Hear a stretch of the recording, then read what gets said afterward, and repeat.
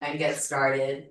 Thanks to those joining online, those joining us in person. Our presentation today is one that's intended to help those who are thinking about or might want to think about proposing a course to count for the AU Core, which is our general education program at American University.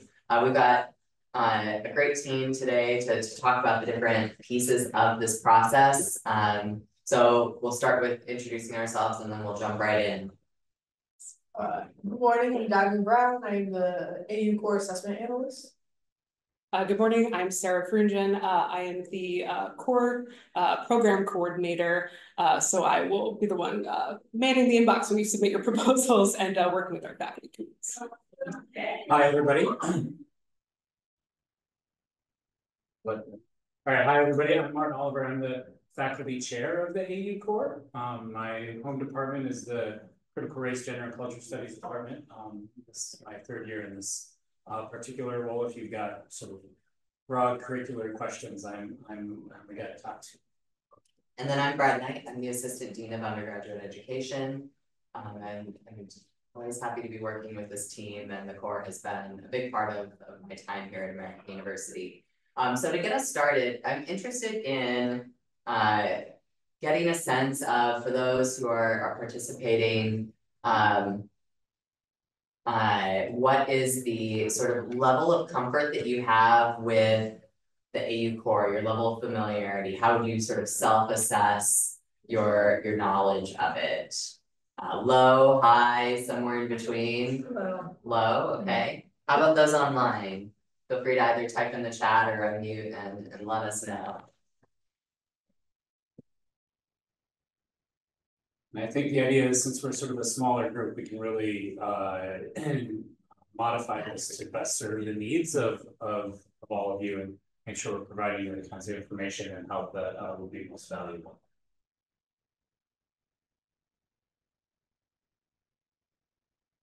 And from the chat, Kelly Jones says, recently became familiar, but fairly familiar now that I've just designed a Habit of Mind course. And Augustine Dura says low. Right. So we'll start then with a bit of an overview of the Core to at least refresh, but hopefully deepen some of your knowledge and comfort with the Core before we go into then what are the elements of a proposal, and give you some advice from Martyn's own experience proposing courses and from our team's experience working with faculty and with our committees in getting those proposals over the finish line.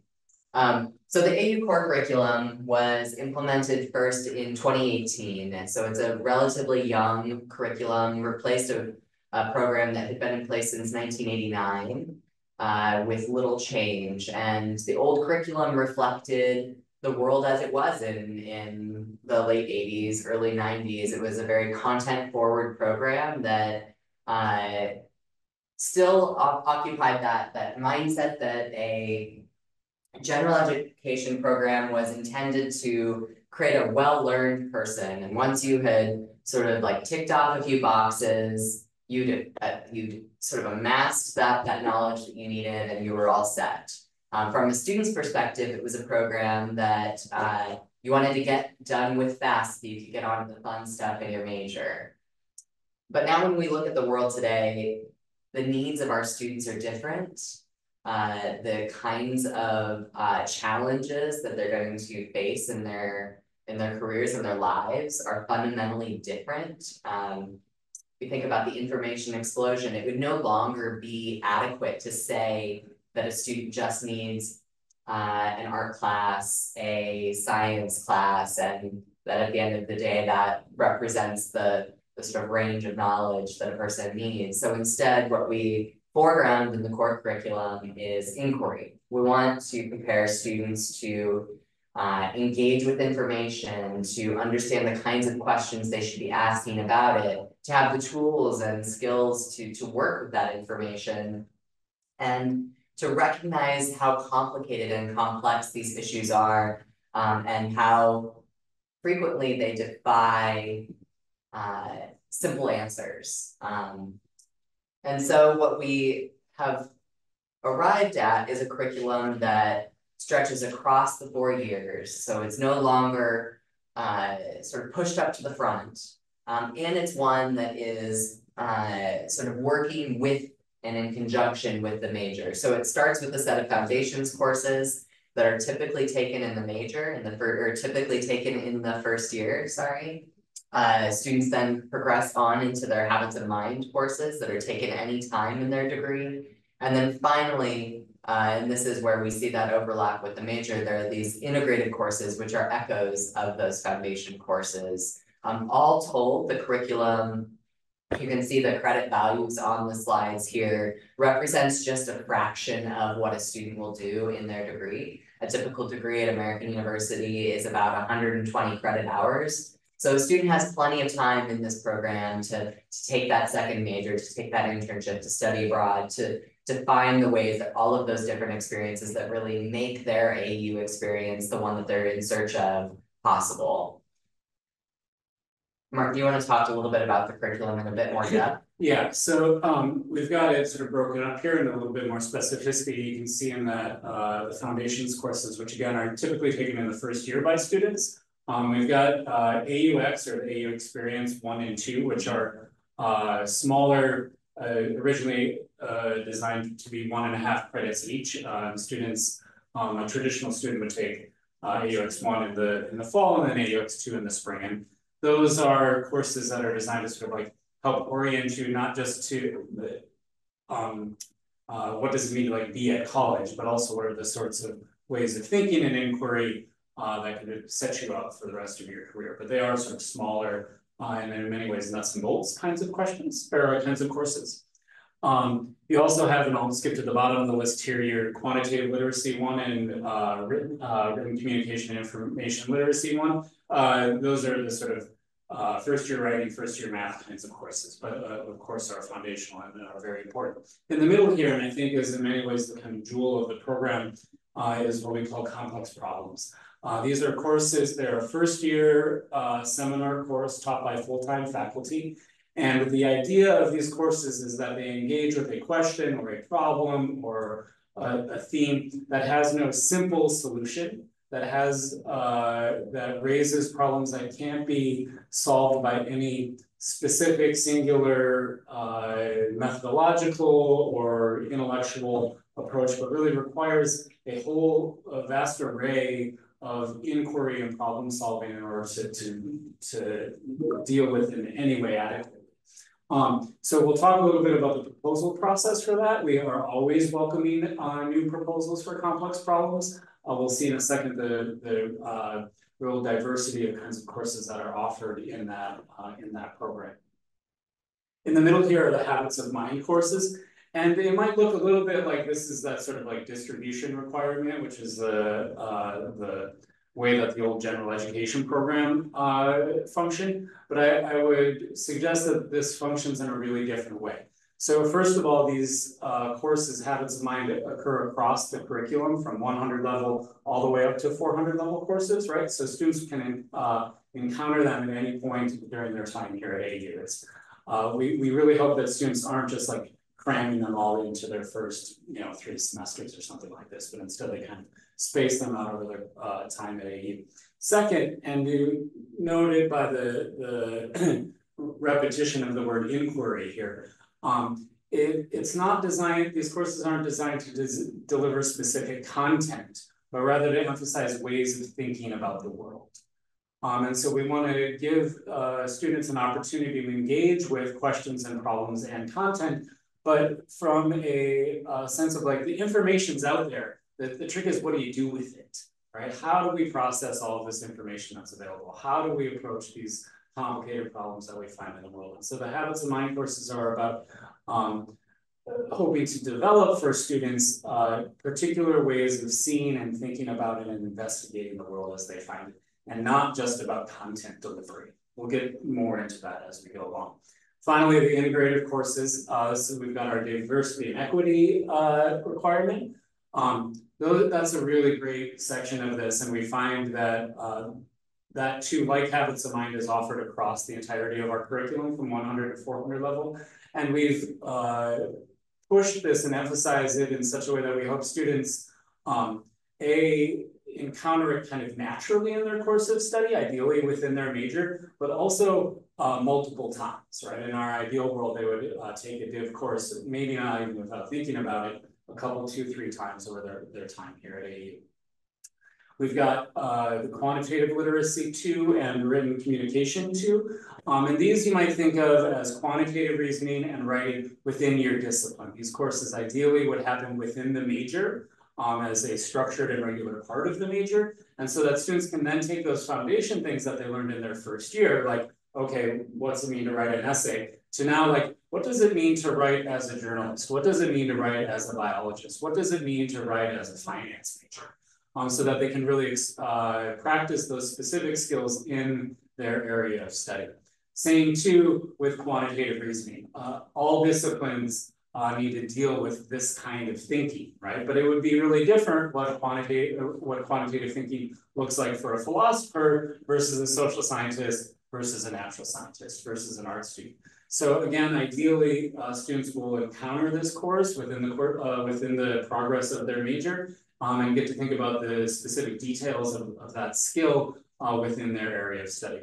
And then finally, the capstone, which ideally gives students the chance to bring together all of this that they've encountered in the core curriculum, but also in their major into a final meaningful project at the end of their time period. So then let's turn now to the elements of a proposal. And there are 2 kinds of proposals. We'll talk first about what the different parts are, and then we're going to go into more depth specifically about the proposals that are used for our habits of mind and our integrated requirements. So this first slide here reflects the elements of a proposal for habits of mind and integrated requirements. The details of this will become more clear as we get into showing you examples, but want to highlight first just what those different pieces are and why those pieces are a part of this process. So we have a learning outcomes worksheet. This is really the starting point for your thinking about a course. And it's really the object that the faculty committees use to help guide their reading of a course and understanding how it's intentionally crafted in a way that is meant to provide students with opportunities to demonstrate their learning and to build that habit and those ways of thinking. There are a set of limited supporting documents that we request. These are primarily going to be the kinds of materials that you are already designing in order to teach that class. So the committee is interested in seeing examples of assignments, for instance. There's a course information sheet. That's going to be your basic information about what is this course? What is the number? What's the name? Which helps us to then facilitate some of the paperwork that goes along with getting it into the system and so forth. And then a syllabus. And that rounds out the process. What we have been very intentional about is designing a proposal that is centered on the materials you would need to deliver the course ultimately, whether it's you or another faculty member who's picking that course up from you. This, I think, is one of the ways in which we're trying to bridge both the bureaucratic needs of a process and also the practical needs of designing and delivering a course. We don't want to add more than we really need to in order to evaluate this. And because this is a student-centered curriculum, we hope that the ways that we're looking for evidence that a course is meeting that those particular requirements for becoming a core class are present in those documents that are being used to teach and design that course.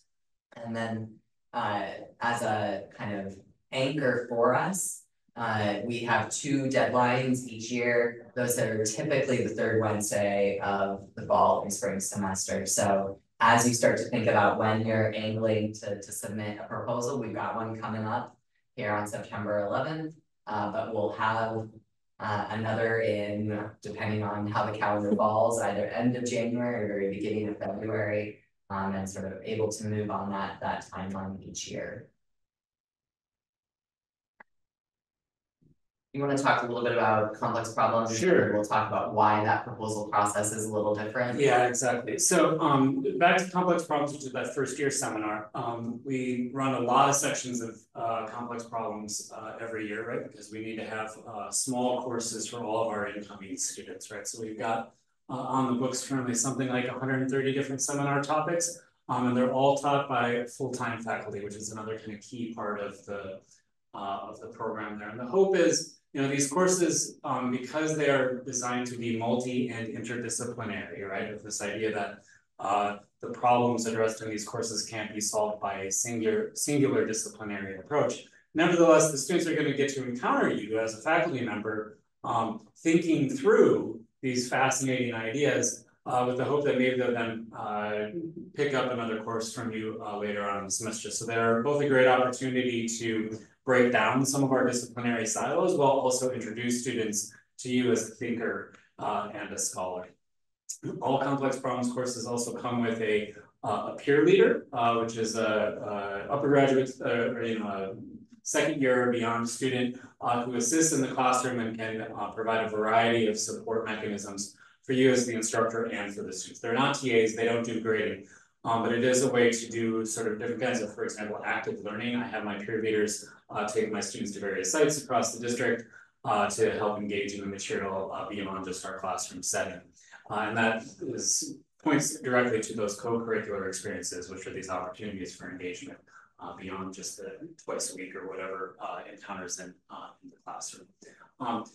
I think in a lot of ways, complex problems sets the stage for students about what it means to think at a university, what it means to think academically, what it means to engage intellectually with the world around them. And so this has been a really big success of the core program so far. And if you've got, I think too, for faculty, this is an opportunity to maybe propose that class that doesn't quite fit within your department, right? That would be a little bit of an oddball because it isn't so disciplinarily specific or rigid.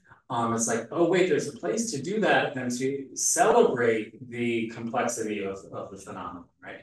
So if you've got a class like that where you're like, boy, I'd love to teach this, but it doesn't fit within our my department's curriculum, complex problem might be the perfect place for that to sort of blossom and really serve our students in lots of diverse ways. So complex problem seminars uniquely are specific to an individual faculty member. So they are the work that Martyn is interested in doing, that Diamond or Sarah are interested in doing. Contrast that with courses proposed for habits of mind or the integrative requirements, which are courses in your unit, proposed initially through your unit, and then have the subject code for your field or discipline. So whether that's comm or government or performing arts.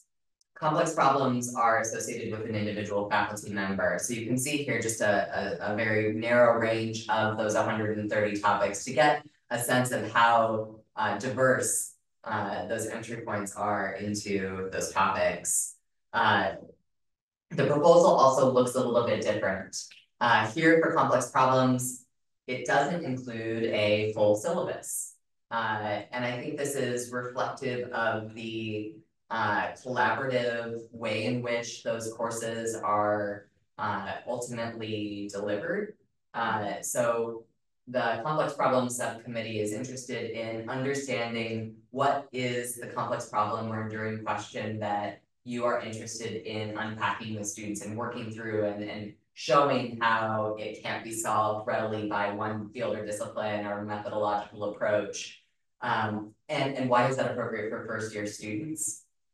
And then do you have enough of a sense of what this can be that then once approved, the committee can work with you further, the team can work with you further and support your work to fully design that class, recognizing that often when you're working with first year students, you're maybe only a step or two ahead of them in these seminars because you're able to adapt and incorporate where those students are, what those interests that they're bringing to your seminar are, and sort of design on the fly in a way. Martyn has taught his complex problems for several semesters, and so his has more of a sort of sense of constancy but I think initially you certainly were kind of. Yeah, it's I teach a class Jerusalem myth, history, and modernity. Had never taught a course on Jerusalem per se before, right? Like to get to like focus on a specific city was sort of a new thing for me, right? So it was very much a new place moving into that. I got a chance obviously to develop and be like, okay, this is the approach I'm going to take. And then of course last fall threw everything for a loop for all of us, right? And we had to adjust on the fly. And that course will continue to sort of evolve related to the world, and you can't sort of ignore the world as we find it in these courses, right? So that's part of the hope of these, is that these are things that are immediately meaningful for students, and they can see, oh yeah, thinking through this, there's no like simple answer to it, right? We've got to constantly adjust, re-engage, ask ourselves questions again, and be willing to reconsider. And faculty are asked to make for complex problems a 3 years or 3-time commitment. And part of that motivation was with this idea that if Martyn proposed a topic that no longer felt current and of the moment, no longer relevant, he could retire that topic and introduce something new. And so it kind of keeps that complex problems curriculum fresh and sort of really exciting for students as they start their time in American University. We're not going to focus too much on complex problems today.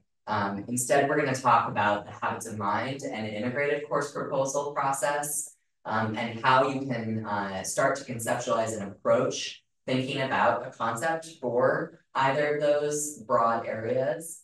And we'll take you a little bit more in depth into one of the aspects of the proposal, show you a couple of assignments that give you a sense of how to think about what it means to foreground inquiry rather than content.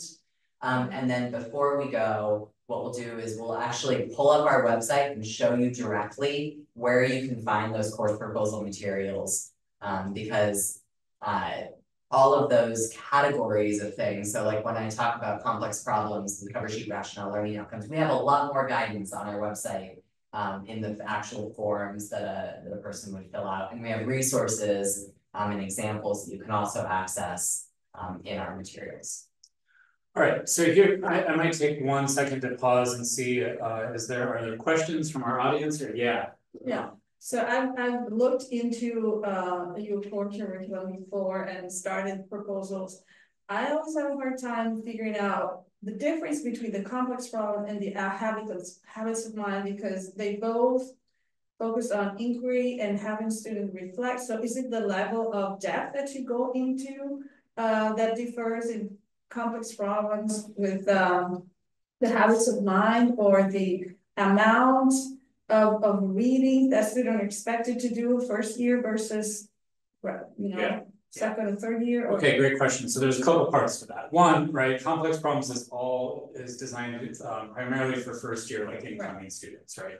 And so the pitch there is going to be like, how do we take this like immensely complicated thing and find a way to engage our students on thinking through it in a way that's appropriate for first year students, right? And so there's certainly that kind of appropriate leveling that happens there. I think the other big difference, and so the habits of mind courses can happen throughout the curriculum from 100 level to a 400 level. And so the decision that you make there is like, okay, where in my unit or in my department's curriculum does this class fit? Right? Is it a 100 level class that I'm pitching, or a 300 level class, right? And so the leveling there is more a conversation with your department than with core per se, right? Because we are open, we're ambivalent as to at what level you would pitch a habits of mind course, right? Whereas all complex problems courses are in many ways designed for incoming students. But technically a topic could fit in both categories, just the level of work and depth in thinking that would be tailored to the different, either the habits of mind or the complex problem. I think the question sets up actually the first bullet, the sort of first item on this slide. What is the dominant habit that students will practice in the course? So as you look at the learning outcomes that are associated with complex problems versus creative aesthetic inquiry, cultural inquiry, and the other habits of mind, a topic could hypothetically fit into multiple habits. It's the decision that you'll need to work through is which is the dominant habit that you want to focus on as the sort of thread that runs through the full course. So always returning to those learning outcomes to make that determination. We have some departments who have been very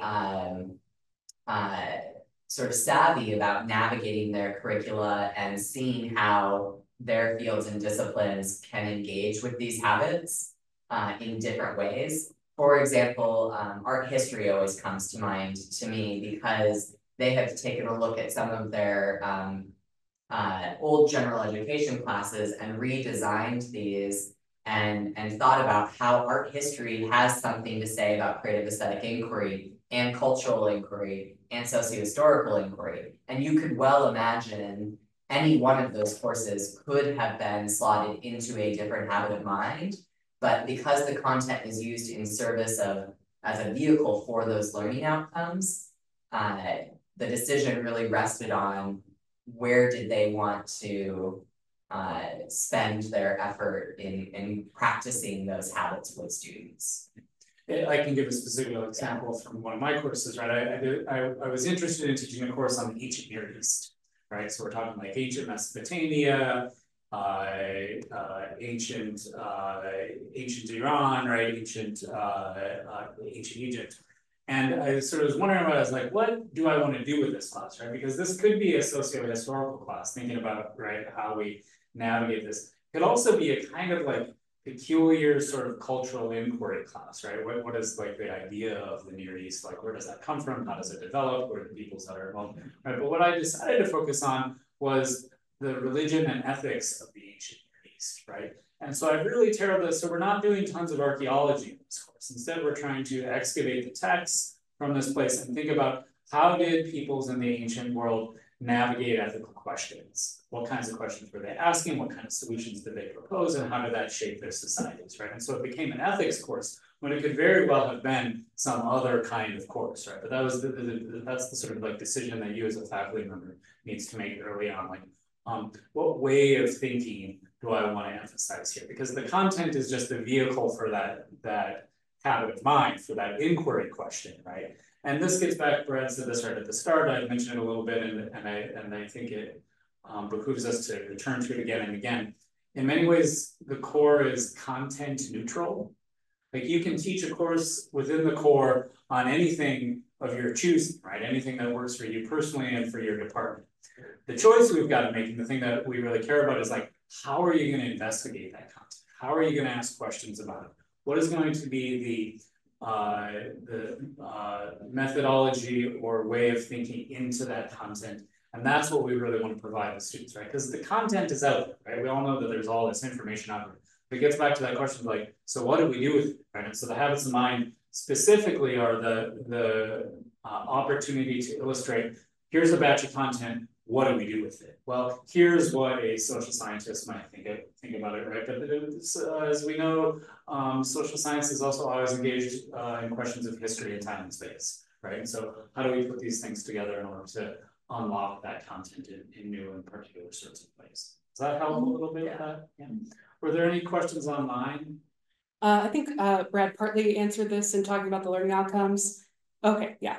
Kelly had asked about what the difference between 100 level HOM versus CP was, but I think the sort of learning outcomes as the focus answered that question. And I guess we'll also say, right, the complex problem, let me draw back the curtain just a smidge here before we go on. Brad's referenced a couple times the subcommittees for core. We've got a subcommittee for each element of the core. Okay, so there's one for complex problems, there's one for writing information literacy, there's one for each of the habits of mind, there's one for the div requirement. And those subcommittees, right, when you submit your proposal, it's not to the four of us, right? We help shepherd it through, but we are not evaluating those proposals. Instead, that evaluation is being done by your colleagues who staff those subcommittees. And every college has been invited to contribute a member to those committees, more or less. And so your proposal is being read by experts in the area who come from across the university. We're going to sit down. Now, they might not be experts in your particular discipline, but they have been teaching within that area of the core, or have been sort of thinking through the methodological questions that are raised by those areas in the core. And they are the ones who are doing the evaluation of the proposal, just so that's clear, right? So it's your colleagues who are thinking, how will this work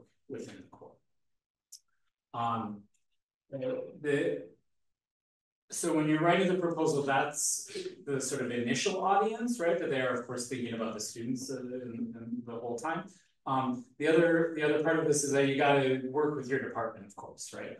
Make sure that the course, if it's a habit of mind, that it's going to fit within the needs of the major in which you teach, right? And that you've worked with your chair in that regard, right? Complex problems, because it doesn't count towards any major, is a little bit more independent. You still need to talk to your chair, of course, but it doesn't need to fit into the curricular arc of any particular major. It's just for the core. Great. So we've talked a little bit about this, like really asking that question: what is that habit of mind? What is that way of thinking? What is that mode of inquiry that you want to emphasize in your course? And again, the content is sort of neutral, at least from the committee's point of view. It's more about that way of thinking that you're going to emphasize, which will also ultimately determine where in the core you would put a proposal. The next step of that is like, okay, you've got this like mode of thinking. How are the students going to do that, right? How are you going to give the students an opportunity to illustrate their negotiation with them? And so this is the learning transfer question, and we'll show how that shows up in the proposal document in just a minute. That's both part of the syllabus and then in the assignments, which is the third point here. What do the students produce to demonstrate that activity? And I think that sets us up nicely then to talk about one of those elements of the proposal. So we emphasize the student work. We emphasize that the students are actively engaged in their learning. And so we want to talk a little bit about that centerpiece of the course proposal forms, the learning outcomes worksheet. And here I've pasted in the worksheet for our diversity and equity requirement.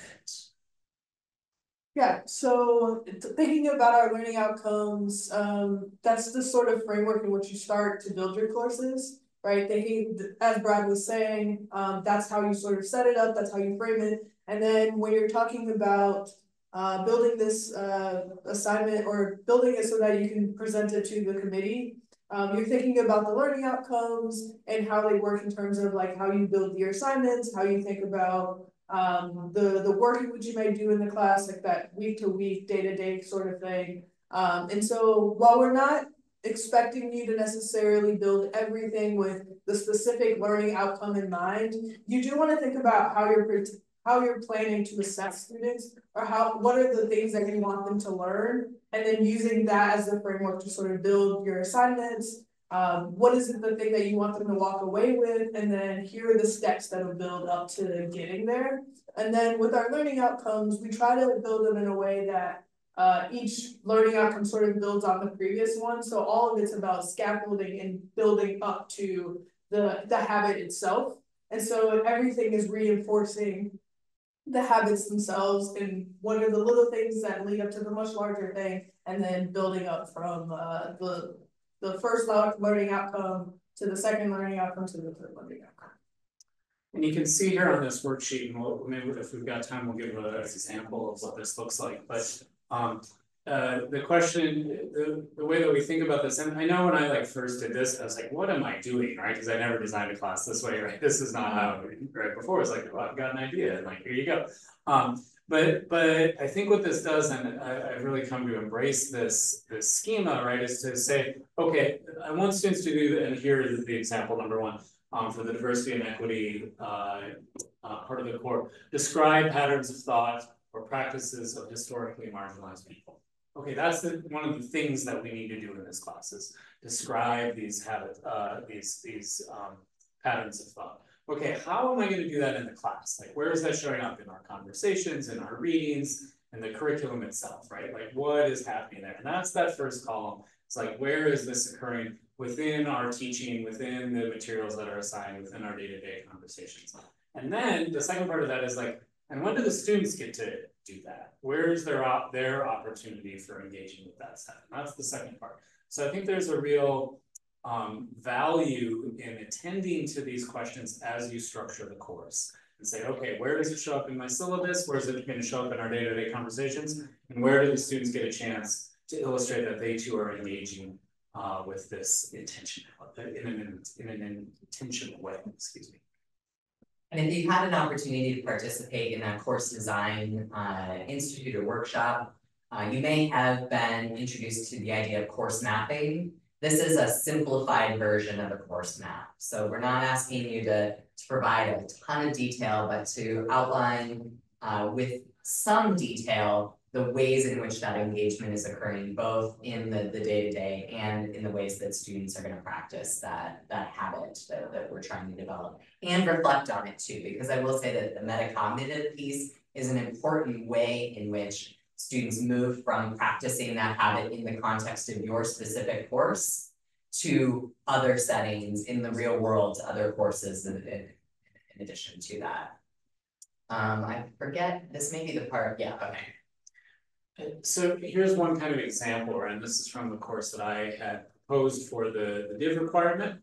What we want to show here is the way in which the learning outcomes can really shape the student work products in valuable ways, right? When I first designed the course, this was sort of the example. This is an example of what I imagined was going to be the final assignment, and it looked like the final assignment in lots of other courses that I taught, right? Where I'm like, okay, the class is about like what does it mean to be Muslim in America, right? And the highlighted portion at the end that is like the scope of your final project is this outlined in conversation with me, but like do a thing, right? It's really loosey-goosey, and you know, students like gave me stuff for final projects, and sometimes it was great, and sometimes I was like, oh, like what is this, right? Like where did this doesn't seem to like be maybe connected to our class very much, or like, did they miss that part of the course? Why is this not showing up here? And I realized that my the loosey-goosiness of my instructions wasn't giving students the chance to like go back to what we had done for months together and be like, okay, how am I going to get to practice these things that we've been discussing all semester long, and how am I going to get to illustrate them, and how am I going to get to really dig in on them,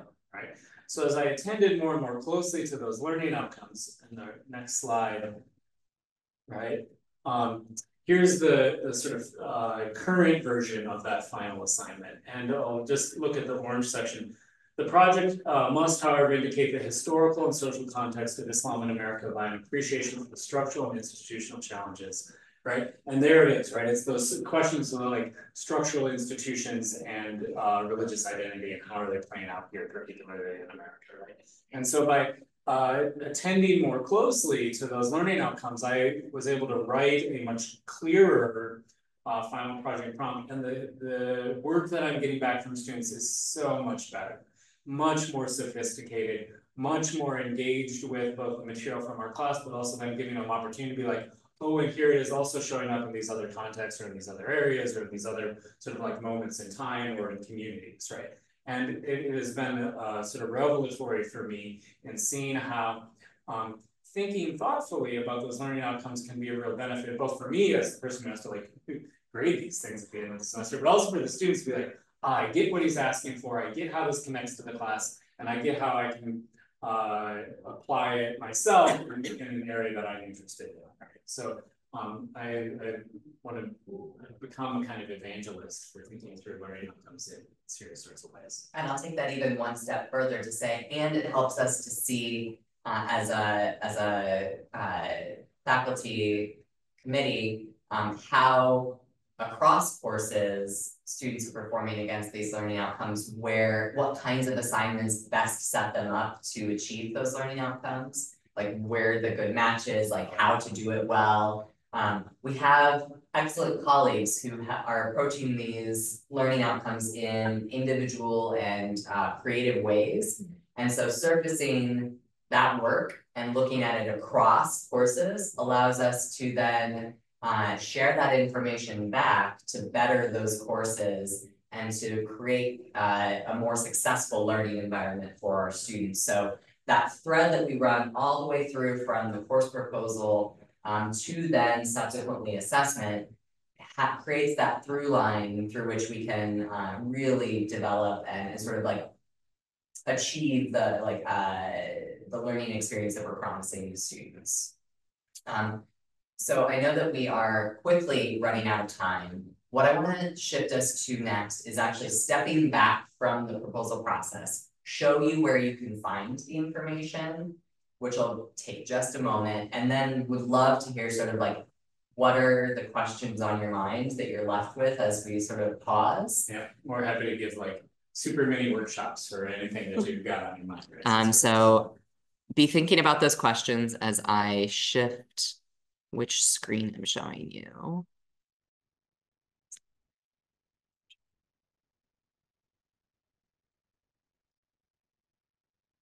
So the first thing I'm going to do is show you.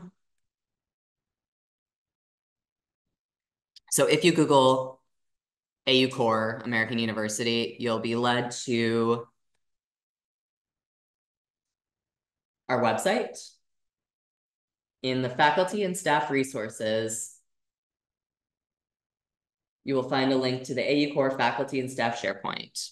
This will take you to SharePoint. You may be asked to log in with your AU credentials. That's not the screen? Okay. Ah. Oh, fun. That's going on on Twitter. Thank you for catching that. How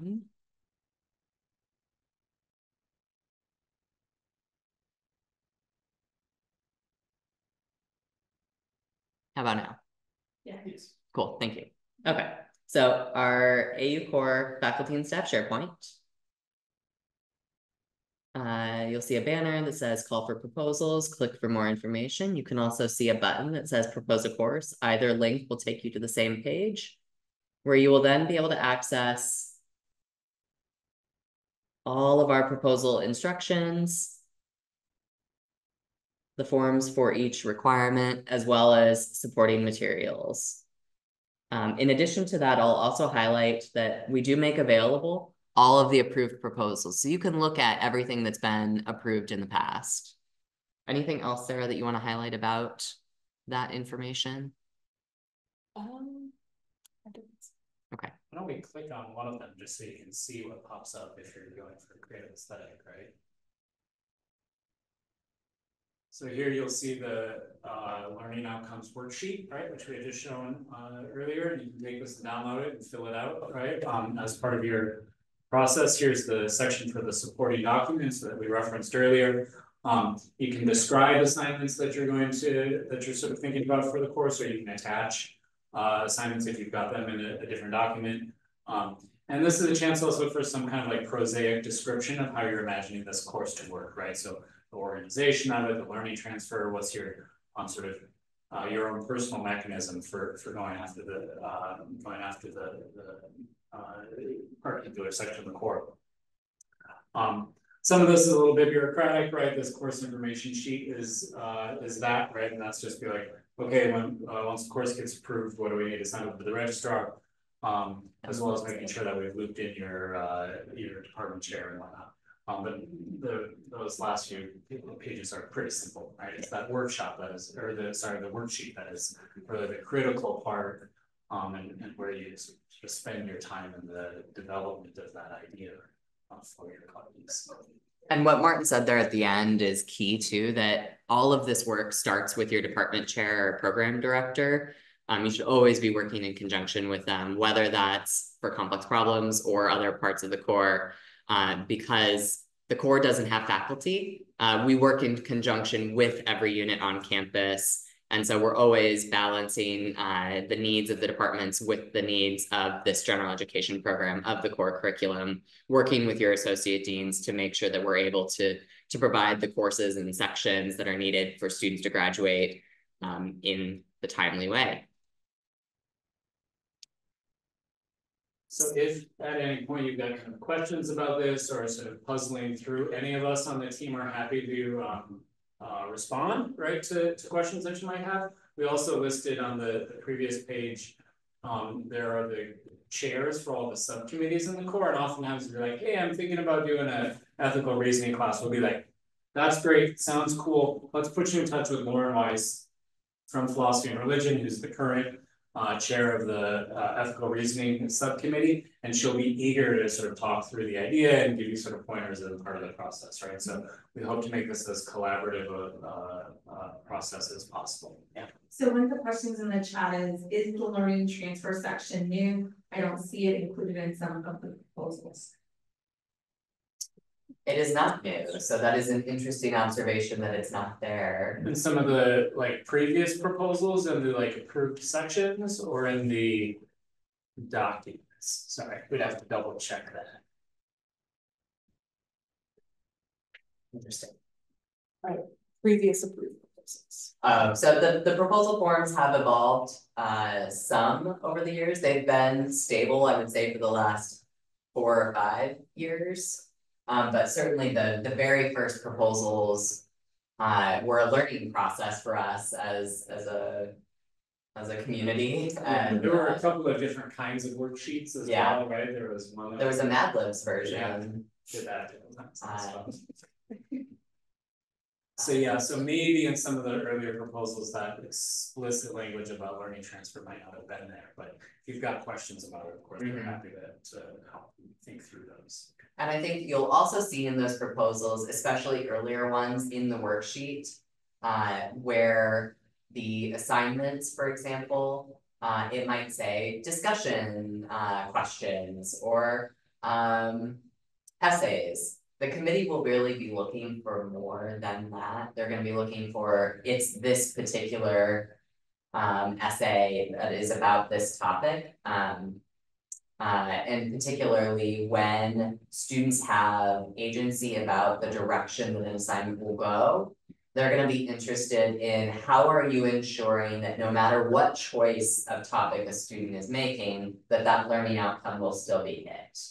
So that if, for example, let's say this was creative aesthetic inquiry, that a student might still touch on the sort of formal and structural components of an artistic work, even if they're attending to more of the contextual parts of an artwork's sort of genesis. We could say a lot more about that, but in the interest of time, happy to field other questions or inquiries, or people wanted to say, hey, I'm thinking about this, right? We could talk about that. I'll also mention that we're hosting another workshop next week. For those, it's more geared towards those who have a proposal in progress, who are thinking about that September 11 deadline. So that will be much more of a like bring your draft and let's work through questions that you have. But again, could see that as useful for somebody who is earlier on in the process and wants to observe that conversation with others. I think the final thing to say about this is a little bit of our timeline in the process of it, right? Our subcommittees will start meeting right around that deadline in early September. It'll take them a couple of weeks to sort of read through the material, and they can respond. There's a couple of different responses that you can get from a proposal. One is like approval, which is great, like looks wonderful, let's get it on the books and make it happen. Committees might think that it looks like really close, but they've got some questions, and so they might ask for some what we call clarification about parts of the proposal.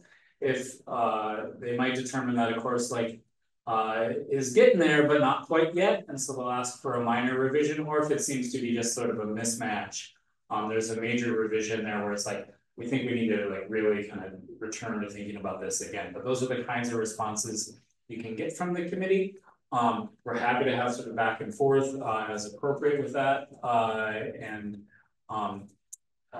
You know, in the speediest sense, we can receive a proposal, get it approved, and have it ready to go within just a few months, right? But of course, that process can take longer, so depending on the class. Typically, I would say if you propose a course, say in the fall, there are high chances that you can then plan to be teaching it for the fall, right? That would be typical time for a course.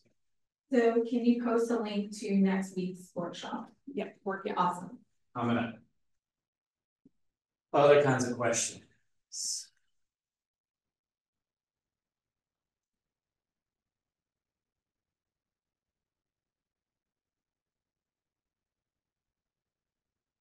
Is there a way to filter or sort the previous proposals by date approved? All the ones I'm looking at don't have the learning outcomes, or sorry, the learning transfer section, and I'm looking for guidance examples of it.